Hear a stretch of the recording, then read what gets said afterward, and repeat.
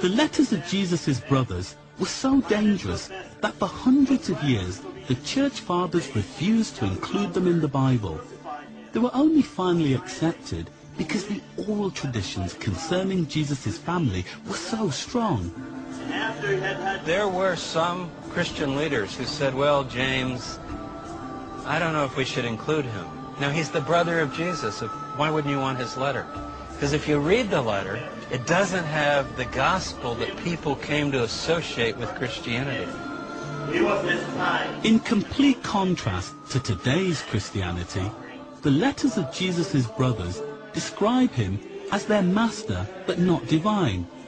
They see Jesus as a human character blessed by God. The thing about the book of James, it's the teachings of Jesus but not the teachings about Jesus. James passes on what he got from his brother. You could say it has no theology. The seventh station. And yet it does have a theology, but it's the theology of Jesus. But it's no theology about Jesus in that book. Doesn't mention the cross of Christ. Doesn't mention the blood of Jesus. Doesn't mention forgiving sins through believing in the Lord, our Savior, who's in heaven. Nothing like that. It's an amazing book to read. This alternative version of Jesus' message can be found in other texts too.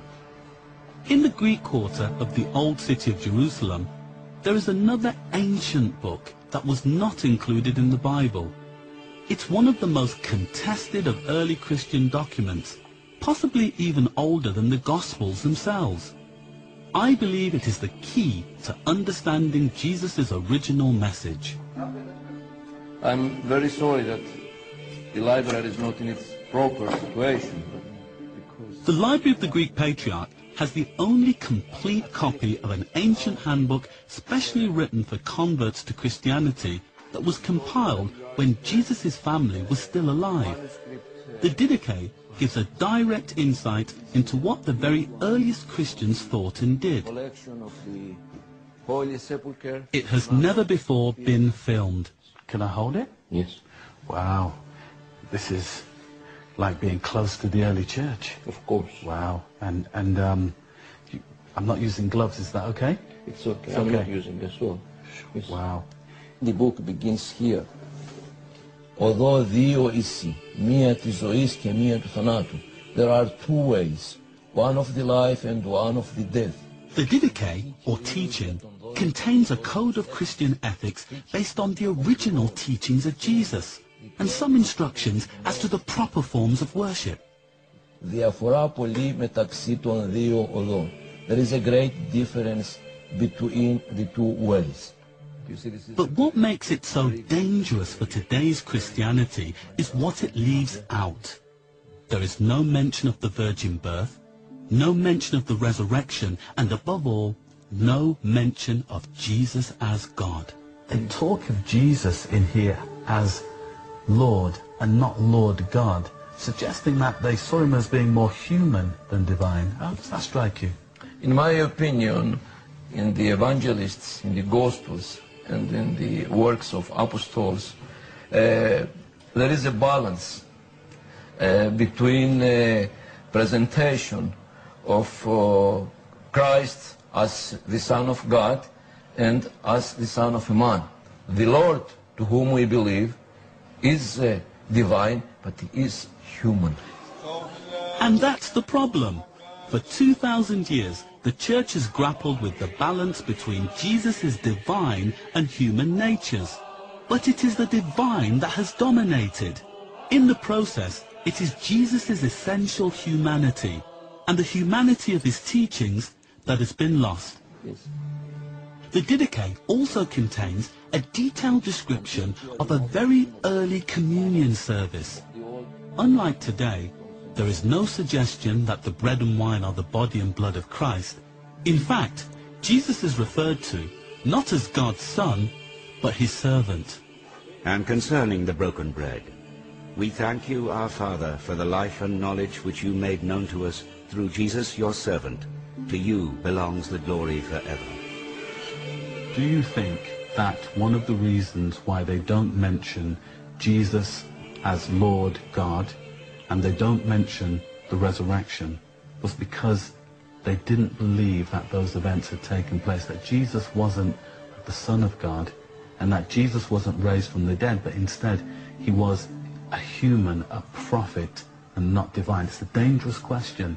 In my opinion, the fact of resurrection of Christ couldn't and shouldn't be ignored. Paul speaks and says, if Christ was not resurrected, then we shall be accused that we speak falsely against God. What is absolutely fundamental to all Christians, including myself, is the idea that Jesus is God. Without that, there is no Christianity. But what is now clear is that the very earliest Jewish Christians, including Jesus' own family, did not see him as God. And ultimately, that is why the church has gone so far to delete them from the Christian story.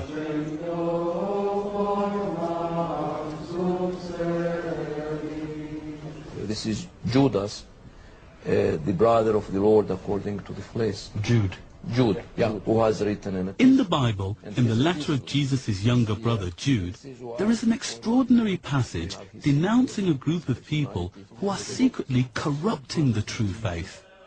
For admission has been secretly gained by some who long ago were designated for this condemnation, ungodly persons who pervert the grace of our God. If you decode it, it becomes a clear warning that the new movement was losing sight of Jesus' original message. By the time Jude writes, he could see the writing on the wall. He could see we're losing out. And it's a battle cry. It's a call to arms, spiritually speaking.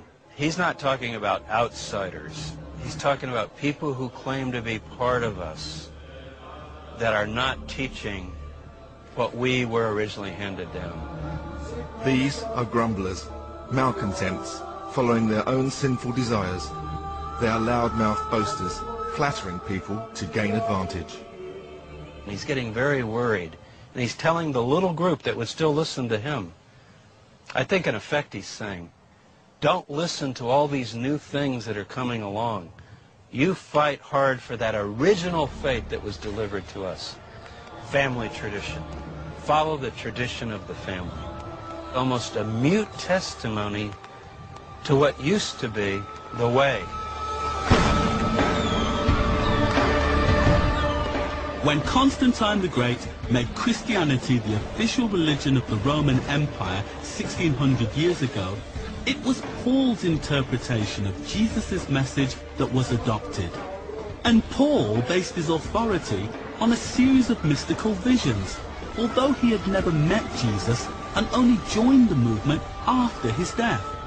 By contrast, James and the rest of the family who had grown up with Jesus, followed his mission, and been at his death, their version of Christianity, a vision of Jesus as a more human character, was declared heresy.